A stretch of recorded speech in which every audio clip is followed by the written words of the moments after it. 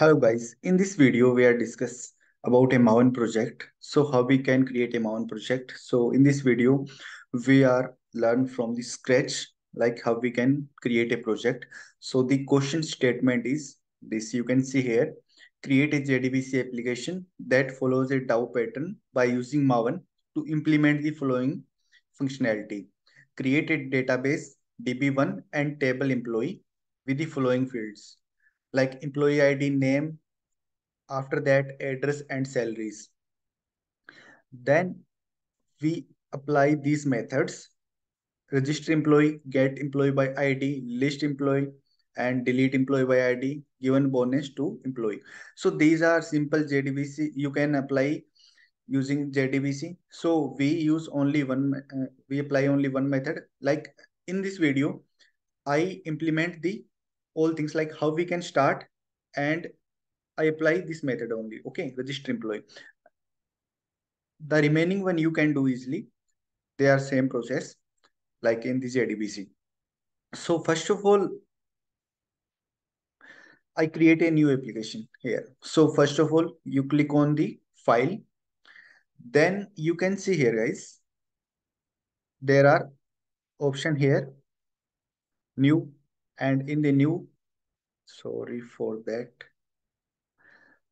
project. Okay, in the project, when you scroll down, then you can see here Maven folder here. In the Maven project, you can see here. After that, simple next.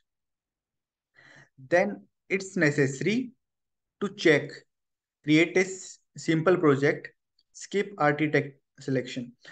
If you not check this checkbox, so it takes lots of time because it create some templates. Like in the Maven, it's easy to build some projects. Like it gives the templates to you for creating the projects. If we check this, create a simple project, skip RT type selection. So we are skipping, we are creating from the scratch. So the meaning of this is we are creating this from the scratch. So after that, I simply put here next, then group ID. Group ID is the name of our company. So this is the reverse order of naming convention. Like I can write here com dot anything, like com.hoshiyar. So after that, artifact ID. What is artifact ID? This is our application name.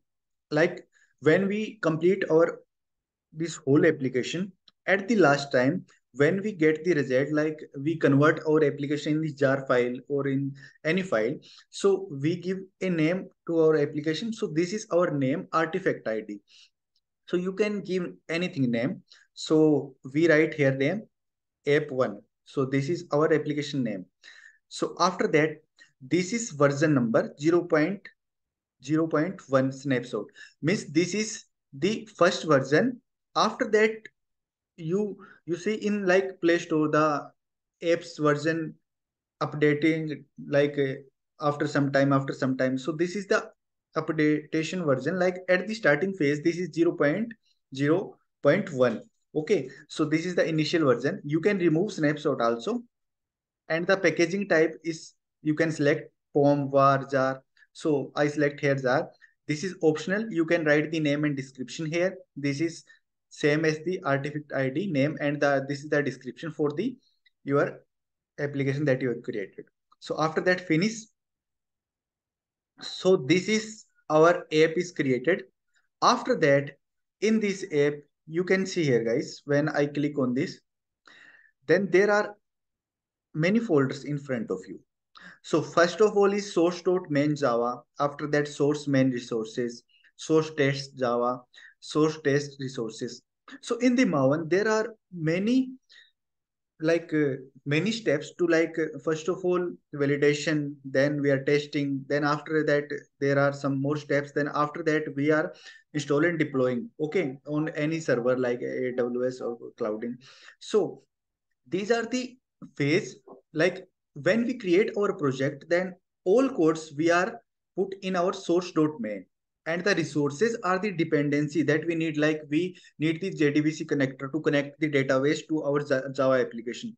Those things we are put in this resources folder. Okay, so these are the folders. Like in the main folder, main.java, we are write our code, our code base, and in this resources folder we are write our dependencies, like these things that we are need in our project. Okay, and these two folder are same, but the main and test is different in this. Okay, so what is the meaning of this? Those methods we are write in our main method. So for the at the last step when we deploy our application, so first of all it's necessary to testing our application, like we are creating a login functionality.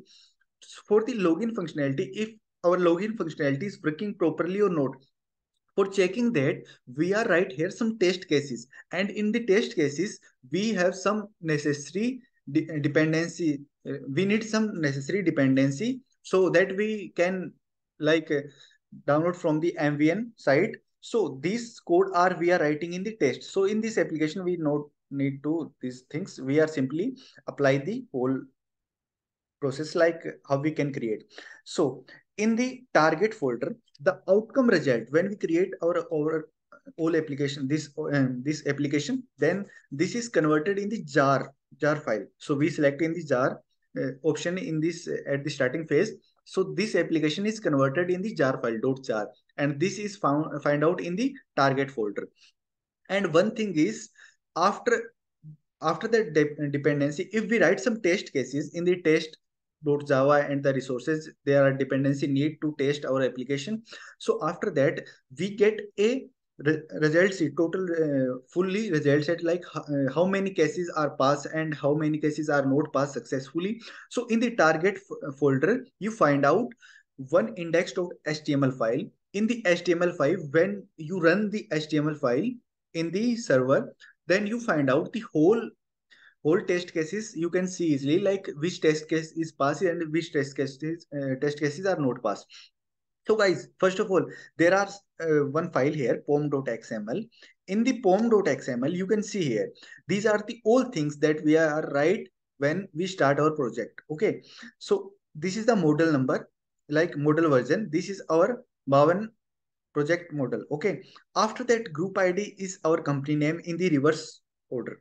After that, this is artifact ID, means app1, this is our application name. Okay, so if this is our company name com.share. Okay, so I write here in the reverse order.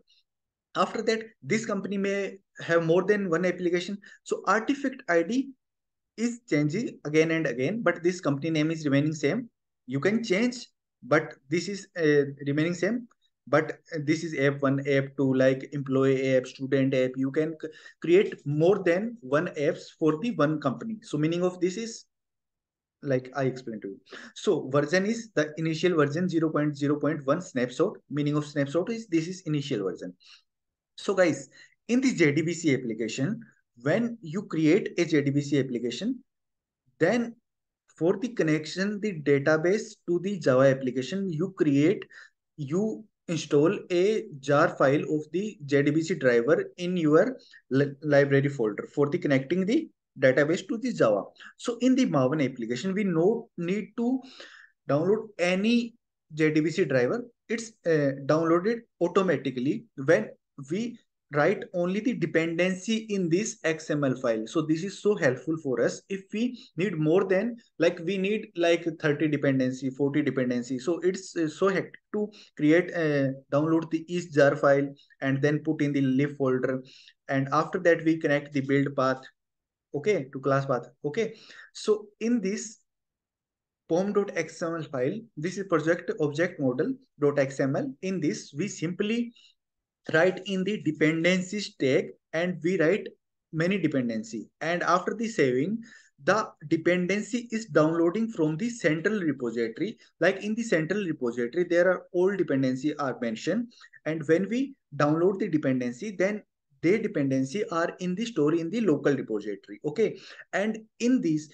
like there are three types of repository. Like first one is central repository, second one is the remote repository, and third one is the local repository. So what is the meaning of this? First of all, we explain these things. Like in the central repository all the dependency that are in the Maven that are mentioned here. Okay, when you are working for a company, like you are working for like Samsung. Okay, so Samsung not allowed to his employees to direct download from the Maven central repository. So they create a specific repository. In this, the senior employees know very well like which dependency we need in our application. So they store these some like 50 60 or 100 dependency that they need in their application. So they create a remote repository and they ask to employees like when you need any dependency then you can download from the remote repository. You cannot go to the central repository like they have any chance to the like some bugs are coming in your application or the security purpose. So they create a separate remote repository, and when you need any dependency then you can use the remote repository for downloading the dependencies. Okay, and once you enter here dependency, then the dependency is come from the remote repository to your local repository. So see how we can put the repository, like how we can download these dependencies. So guys, you can see here, first of all, you see here one thing, JDK 1.5 here. So this is the lower version of the Java. So you can not use some operation like lambda function, these things here, because this version is so less. So first of all, you upgrade this. So how you can upgrade?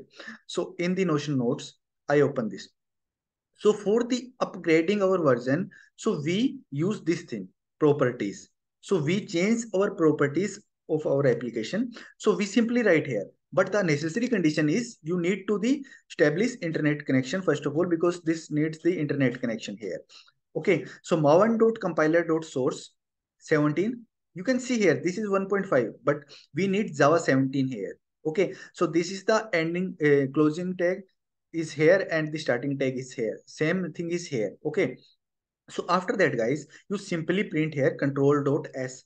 So now this Java 17 is downloading from the this text. Okay, so after that, how you can upgrade this thing? So simply click on the app, right click, and then you come here. Okay, then click on the Maven. Okay, because this is our Maven project. After that, you find out here update project. Okay, because we want to update our project. So after that, you can see here force update of the snapshot releases, because we want to update our project, and simply print here okay. So you can see here our JRE system library is updated to Java 17. Okay, so using this way, we simply create a tag here, properties tag. Okay, and we use Java 17 here, and our project is updated to Java 17. So now talk about how we can add the dependencies. Like we need a Java and MySQL connector, JDBC connector. So in the like traditional way, you go to the in the Google and download from the JDBC jar and then build the path, those things. But here you don't need to do anything here. Simply, these are the dependency tags. Okay, so first of all, guys, this is the dependency tag. So in the dependency tag, we simply write here dependency and again dependency. This is our closing tag. In this dependency tag, we write our all dependencies. Okay, so that dependency we want to download that are come in this dependency folder. Okay, and you can see here, this is first dependency for the Hibernate. This is the second dependency for the MySQL connector Java. So if we want to add this dependency, then how we can use? Simply put in this, like this is dependency and this is plural tag, dependencies. In this, we write our old dependency. So here you can see here, this is the group ID MySQL, artifact ID MySQL connector Java, and this is the version number 8.0.28. This is very necessary to check like we are downloading this same like 8.0.32, and here I am also right here how you can download this, like you can download from the Google. So I copy this link. Okay. And after that, if I print here, okay, so this is our website, mavenrepository.com, ArtifactID, MySQL. I click on this. So guys, you see here, there are different versions of the MySQL. So in the MySQL 8.0.32, if you have 8.0.28, then click on this. And when you come down here, you can see here, this is Maven, this is Gradle. These are different types of uh, application here. So here you can download from here. You can copy this dependency. Okay. So I copy the same. You can see here. This is same thing here. 8.0.28. So this is 3.2. In my case, this is 3.2.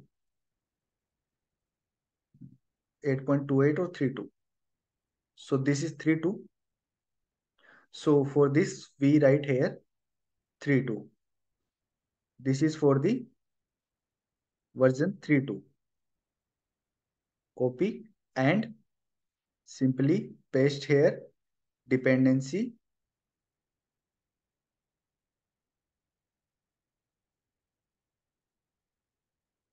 Okay, and simply print Control S. When you print, you can see here. When you save, you can see here downloading, and this is downloading that are show at here. After the downloading, you can see here. So guys, this is the simple process to download the dependency, update our project, and after that, I create my project that I show to you for the time saving. This is the same project that I have created here. So this is our employee. Okay, in the employee, in the source, I write some code here. So this is our source. So this is com.dow, com.dto, com.ui, com.util. So first of all, we build the connection to the database. So in the com.utils, this is db.utils.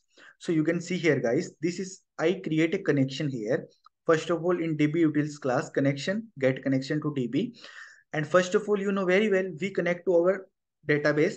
So class.forename, com.mysql.cj.jdbc.driver. Okay. So this is are in the try case block.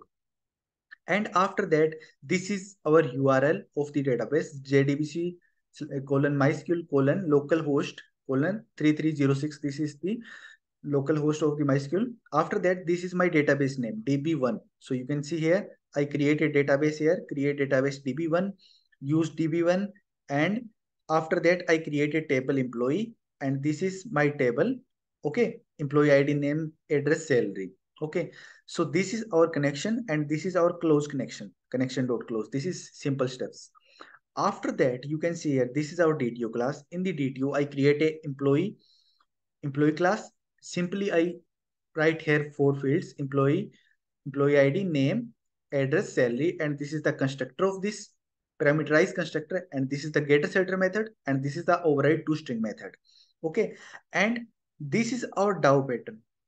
In the DAO, I apply only one method for the inserting the data. You can add more than one that you want to. This is only same after that. So in this, first of all, we need the connection. So DB utils, in the DB utils, we have method get connection to DB, DB utils dot get connection to DB. This gives the connection. So connection con CON. And when we write here, so this is the, you can see here importing here com.utils.db, because this is in the different package here. So after that, I write here string. This is prepared statement. Like we simply write here insert into the employee ID, name, address, salary, and value is question mark. And I put it in the prepared statement. Prepared statement PS is equal to con dot prepared statement and pass the string in this. So after that, we can write here ps dot set int, because first thing is employee ID, second thing is name, third thing is address, and fourth thing is the salary. So we put the all things in this. After that, you know very well, when we insert the data in the database, then we use ps dot execute update. Then if this is update successfully, then this is print system dot out dot println successfully inserted. Otherwise, catch is executed and showed some error. After that, this is connection is closed at the last time. after the executing the code. So this is our inserting data, and this is your UI.main. So I create the different package for different things. In the UI main, you can see here I create a employee, new employee, because we create the employee in the DTO class now. So I pass the 4 parameters here. After that, I create a employee DAO object emp DAO, because in the employee DAO, you can see here we have method to insert. So employee DAO dot insert data, and I am passing here employee. So after that, when we execute this, so I run this application. So running. So this is for the second one, JDBC driver duplicate entry one. Okay.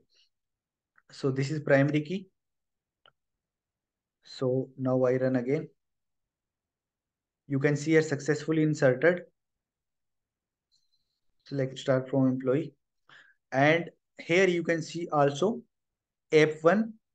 This is employee, and app1 you can see here the Maven dependency is like this. Take the 2-3 minutes. So Maven dependency, in the Maven dependency you can see here MySQL connector. We not need to create the resource bundle for the connection, the build the path of the connections, all those things. Okay, so this is so easy for create a project with the Maven. Hope you understand that I explained to you. If you have any doubt in this, you can ask in the comment section. And मिलते हैं किसी new video में. आगे भी ऐसी videos आती रहेगी. तो वीडियो पसंद आए तो लाइक कर सकते हो, चैनल को सब्सक्राइब कर सकते हो. Thank you so much guys.